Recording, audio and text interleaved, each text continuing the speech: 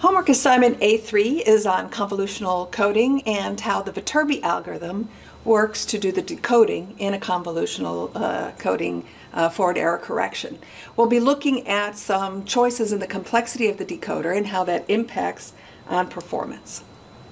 So the objectives of this homework assignment is to become familiar with the MATLAB commands when using forward error correction and be able to interpret the table 7.3 in the textbook from Scholar concerning coding gain for different kinds of codes, and to be able to interpret the table 7.4 where we look at the performance of codes.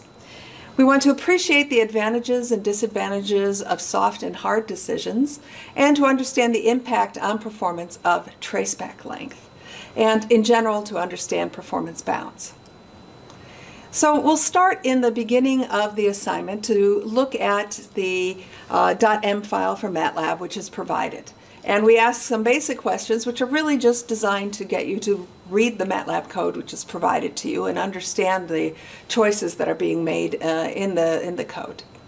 Then once you've identified some characteristics of the coding that's going on in this homework assignment, then we're going to look at how you can interpret this digital implementation, if we could look at how it would be implemented in hardware. So to take a octal representation of the code, the generating matrices, if you will, and to interpret them in a hardware implementation. And then we're going to look at how we can use MATLAB to come up with a free distance and the number of paths at the free distance, and to look at an upper bound of the coding gain, and that's using the equation which is provided in the textbook. So let's start by looking at the commands that MATLAB uses in order to do convolutional encoding and decoding. So this is a summary of the commands that we'll be looking at in the homework assignment, and I'll be going over them one at a time. So let's start with poly to trellis. And this is starting from a polynomial representation of the encoder and defining in MATLAB a structure which will be the decoding trellis. So for instance, in the homework we might have a constraint length of 7.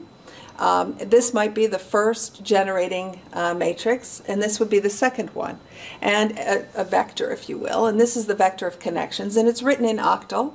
So you can convert it to binary, and once you convert it to binary, then you'll know the interconnections in the hardware implementation, which is required for one of the problems in the homework. So again, what the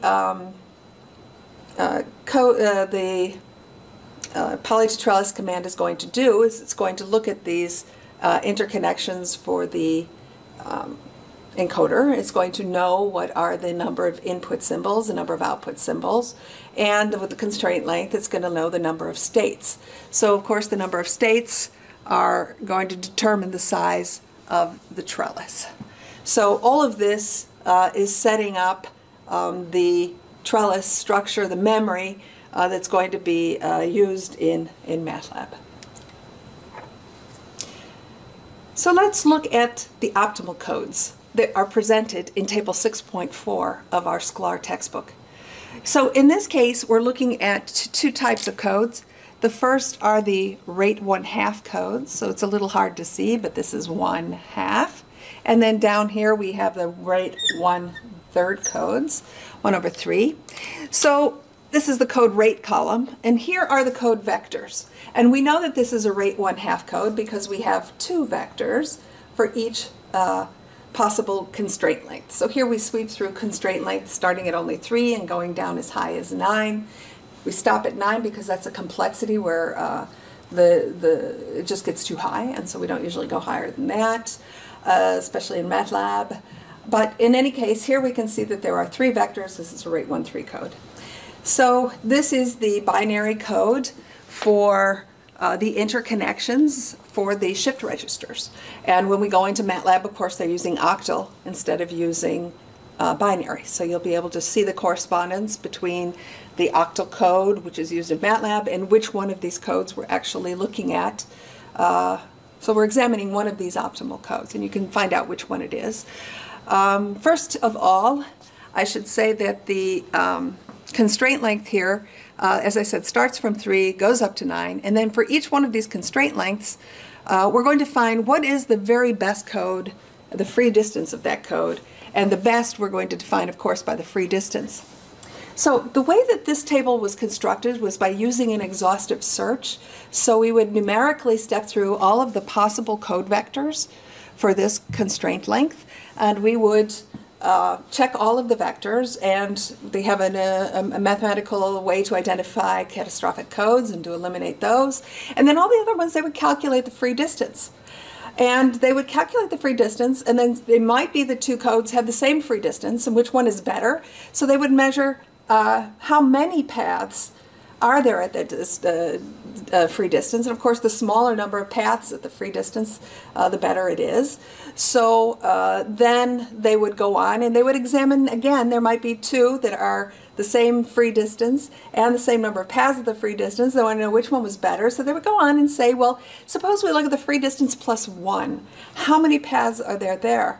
And et cetera, et cetera. And so by doing all this exhaustive search, they would come up with one which was the best, and that is the one that we find in this table.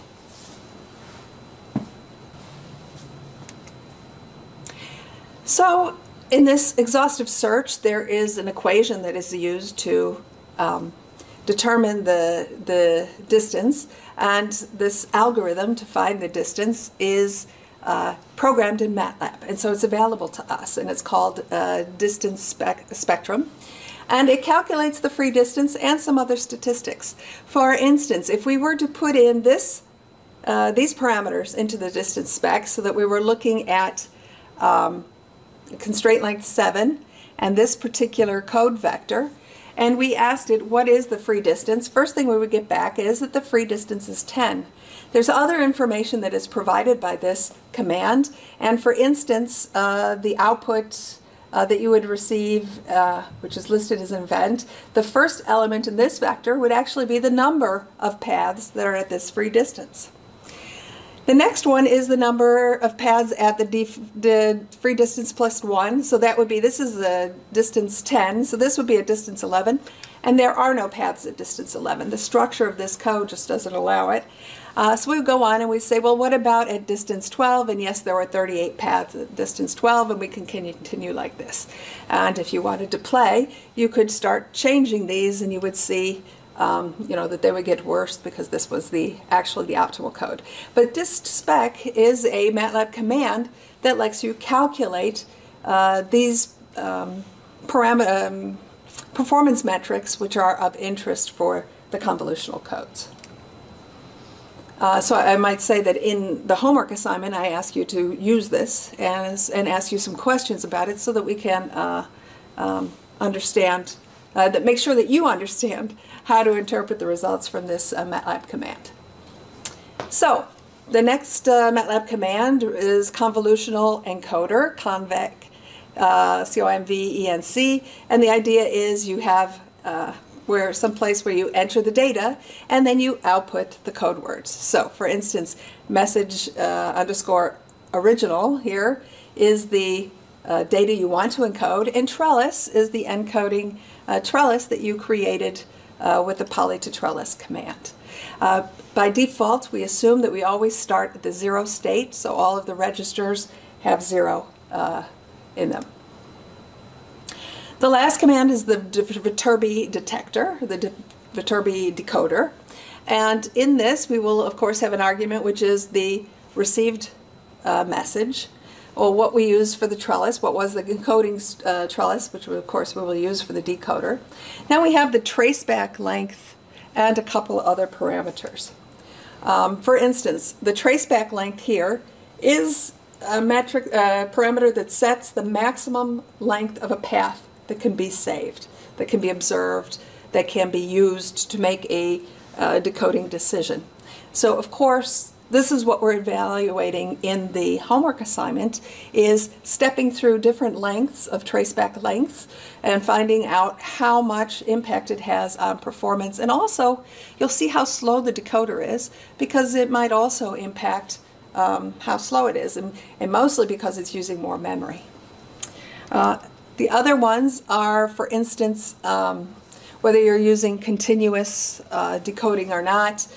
For us, we're using continuous, and therefore the first state is 0 by convention, and the delay is exactly equal to the traceback length. The delay means the maximum time that we have to wait for the decoder to make a decision. So there's an instant of time. We'd like to know what was the symbol transmitted at this symbol of time, and we've got to wait the traceback length in case there's not a merge previously in order to get an output. So that is the delay for this choice of continuous. And of course we have the choice to make hard decisions or soft decisions.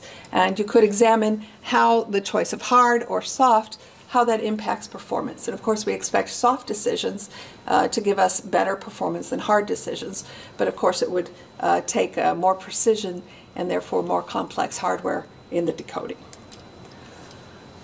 Now, we're going to do Monte Carlo simulations so that we're going to determine what is the bit error rate. So this is our goal. We want to get an estimate of the bit error rate versus the bit error rate on this side versus the EB over N0, because of course there will be the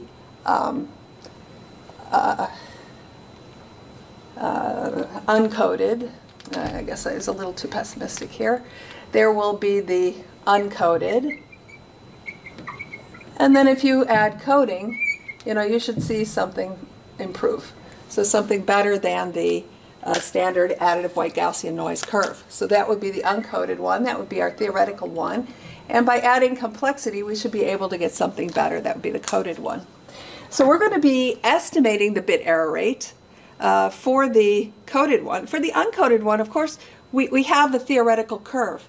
But we have an approximation for this curve, which I'll talk about a little bit, but we'd like to see how good that approximation is. We'd like to estimate the bit error rate the only way we know how, which is by doing Monte Carlo simulations. So in this case, we're going to be examining fairly low EB over N0, fairly low because it's a very high performance code, so it's going to give us a lot of we're going to be much better than the uncoded version. So we're only going to go in the range of like 0 to 7 dB. And by steps of half of dB. And we'll be running this Monte Carlo simulation, and remember there's two things that we can set up. One is to only count 100 errors. If we count 100 errors, we're going to get a good estimate of the bit error rate. Remember, the bit error rate is the number of errors divided by the total number of symbols which were examined. So if I count 100, I'm going to get a good estimate. If I only count 1 or 2, I'm going to get a terrible estimate of the bit error rate. So, but if I count 1,000,000 of them, I'm not going to get a better estimate, or not significantly better estimate, than if I only counted 100. So we're going to stop our loop if we get up to 100 errors, because that's enough errors to get an accurate bit error rate estimate. The other thing I'm going to do is I'm going to limit the total number of bits I can look for. So if our bit error rate estimate is the number of errors divided by the number of bits examined. In one case we're saying 100 is enough, and the other one is, well, the more I examine, the more chance I'll get an error, and you think the more accurate I'll get, but there's a patience that I lack. And after a certain amount of time, I got to go on and do another homework assignment, so I can't spend all my time on this one. So I limit essentially the execution time. And the way I limit execution time is by limiting the total number of bits that is examined. And so you can play with that number depending on the computer that you're running it on and how fast the computer is. So it's really just about elapsed time. So I said that there was an estimate for the bit error rate versus EB over N0, and that is given in the BER coding command in MATLAB. It's for QPSK or BPSK only, and it's for an additive white Gaussian noise channel. We're only examining an additive white Gaussian noise channel, but of course these convolutional codes and other forward error correction codes are going to be used on all kinds of channels. But this estimate, and it comes from the union bound, so sometimes it's called a bound, but it's really an approximation. It's for a given coding rate, but not for a specific code. So we'll specify a constraint length, a code rate, and it will say it has a minimum distance, but we haven't actually told it what the code is. So it's just taking these parameters and making an estimate of the performance of the code. It's an estimate that could be useful. We'll see if it's useful for predicting performance, but it could be a nice tool when you're doing an exhaustive search to have some idea about where you want to find it, how close you're getting, and whether it's useful. So in any case, this is a command that you can plot, and then plot on top of it the points from your Monte Carlo simulation. So here's an example of how we can use BERT tools, because BERT tools is a way to have sort of a shorthand to get access to this BERT coding command. So for instance, in this graphic, what I've done in the purple line is to plot the theoretical equation for additive white Gaussian noise, QPSK. So this is the standard curve that we've seen many, many times. Now in BERT tools, I can also specify a code that's being used, and it will give me an estimate of the performance of those codes. And these are two different codes. There are two different constraint length 4, 1/2 rate code, constraint length 7. I think it's a 1/3 rate code, just to give you an example of what you can plot in BERT tools. And of course, what's interesting to see is that they have two different thresholds, which is not surprising. They're different performance codes. So there's a couple things that we can see from this kind of plot. First of all, I can say, what is the gain of this yellow? This is k = 4, constraint length 4, and the code is 1713. So this yellow one, if I look asymptotically, I can look here and say, what is the coding gain? So this tells me, let's see if this works out. This could tell me the coding gain. So the coding gain is again the reduction in the required EB/N0. So that's one way to measure the performance of a code. And of course, this is a higher performing code. And if I look here, of course, this code, which is a 1/3 rate code and a longer constraint length code, is having better performance, and the gain is much larger. In addition to looking at the gain, this plot allows me to look at the threshold, the FEC threshold. And the FEC threshold, remember, is the threshold where the performance of coding helps me or doesn't help me. For instance, here is the intersection of these two curves of the no coding curve and the coding curve. And so I know that if my EB/N0 is below 5, this code is not going to help me. But if I'm above 5, well, then I can get improvement, and asymptotically, when I'm up into more interesting regions like 10 to 15, in that region, I'm going to get something like 2 dB gain, coding gain, when I use this code. Now, if I compare it with the higher performing code, constraint length 7, rate 1/3, this would be the intersection. And you can see that now, even a code as bad as EB/N0 of equal to 4 dB, I would still get improvement using this forward error correction. And asymptotically, I could get up to 4 dB of gain when I have even higher EB/N0. So these are the kinds of discussion I would like to see in the homework assignment, for you to interpret a graph such as this. And in your case, you'll also be having little points, which are your Monte Carlo simulations. You're going to be every half dB from 0 to 7. You're going to be plotting what is your estimate of the bit error rate. And really, you should be using a fit of that curve to look at, what is the coding gain, etc. So these are the concepts you should be looking at in this simulation in MATLAB. So here are some typical results from a homework assignment. You would have a curve which is no coding. you would maybe have a code for soft decision, some results for soft decision, some results for hard decisions. There's many different ways that we can look at it, and it varies a little bit in the homework assignment from year to year, but these are the kinds of things you'll be asked to look at. And so we could, for instance, see in the solid line would be the approximation coming from the Burr coding command, and in these asterisks and pluses, these would be the Monte Carlo estimates that you're coming up with, and you can see they're, where they're accurate, where they're less accurate. Here would be the approximation, and here would be your Monte Carlo simulation. And if you're counting a lot of errors, your Monte Carlo simulation should be pretty accurate. If you're, examining a whole lot of bits, counting a lot of errors, it should be very accurate. So here, this is probably a place where the union bound is not necessarily very accurate. So you would be able to see where the intersection is. For instance, there's a difference between the intersection from the approximation and maybe from the Monte Carlo, and also the coding gain.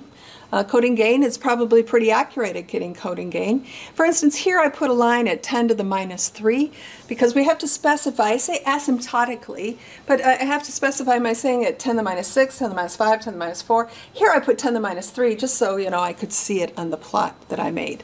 But, you specify the coding gain at 10 to the minus 3, or in a table, as you'll see in SCLAR, it will say the coding gain at 10 to the minus 6 would be a popular reference. So again, one of the things we'll be examining are different traceback lengths, and you'll be generating a plot for each one of traceback lengths. And we would see that longer and longer traceback lengths, we would expect to get better and better performance, but maybe it saturates at some point, and that's the kind of thing that you can examine.